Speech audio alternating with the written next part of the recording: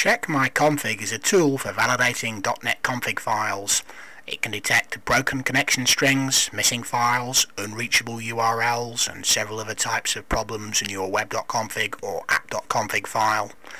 In this short video, I'm going to give a simple demo of how we can use CheckMyConfig to validate that a .NET configuration file is correct. In a real-life scenario, you could have dozens of different settings in your application's config file. If any of these are incorrect, it could prevent your application from working properly. For this demo, we're going to use a simple .NET Windows Forms app with a small number of user-defined settings in the config file. I've started up CheckMyConfig by clicking on the shortcut on my desktop. If I click the Open Config File button, I can browse to the folder containing the config file for the application that we wish to check.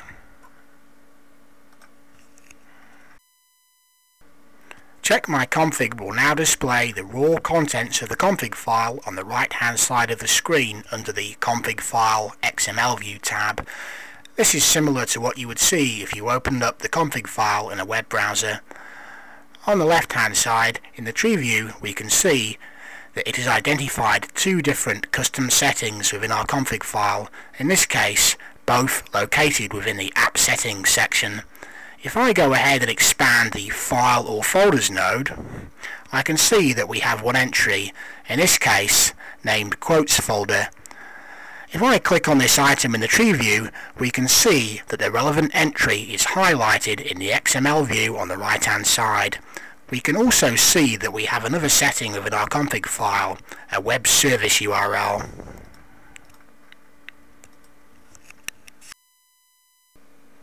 In the tree view, we can see under each setting node that there are a number of possible checks that we can perform for each setting. In the case of a config file setting which relates to a file or folder, we can check that the file or folder exists, as well as verifying write permissions. You'll see that we have a different set of checks that we can perform with a web service URL, which include making a web request to determine whether the web service is up and running. By default, CheckMyConfig will perform all available checks for all settings. However, you can override this by choosing only certain settings, types or types of checks. I'll now kick off the checks by clicking the Check Config File button. After a short delay, we'll be presented with an HTML report which details the results of these checks.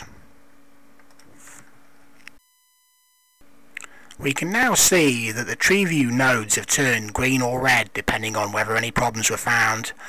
I'm going to click on the entry for our web service, and we'll see that the report under the Results tab has opened automatically at the relevant section. We can see here that 3 checks were carried out, all of which were successful. For some of these checks I can drill down to get further information. In this case I'm going to click on the HTML heading, which shows the response that was returned by the web service. We can see that everything appears to be in order. The test page for the web service is being displayed. So we can be pretty confident that this web service setting will work correctly when we run our app. If the host was offline, unreachable or misspelled, CheckMyConfig would have detected this for us.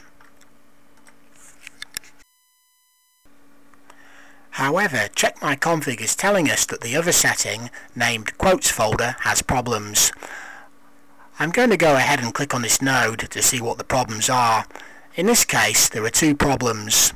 Firstly, the file does not exist, and secondly, obviously, a file that does not exist cannot be written to, unless of course you're going to create it on the fly at runtime.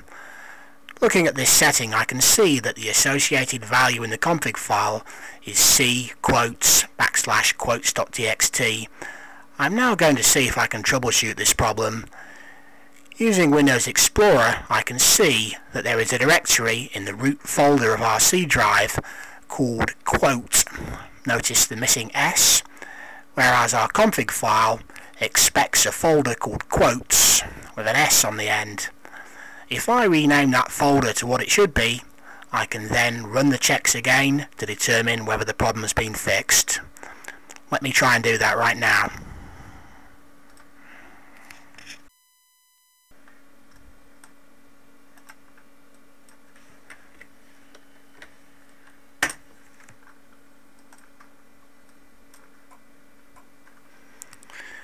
This time we'll see that the node for the config setting turns green, and if we drill down in the report we can see that the file is now in the expected location and the right permissions have been verified.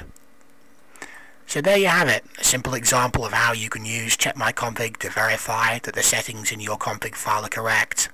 This can save you a lot of time when deploying a complex app or troubleshooting an app that is already installed. For more information, visit us on the web at www.checkmyconfig.com. Thanks for watching.